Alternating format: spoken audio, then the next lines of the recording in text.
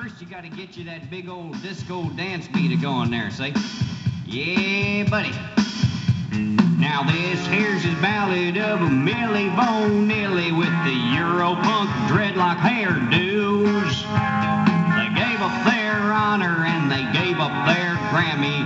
It's a lesson here for me and for you buckaroos. Now Millie and Vanilli was two pretty boy models. They wanted to be big disco stars. So they moved their lips and they wiggled their buttocks, but they had voices like screeching tars.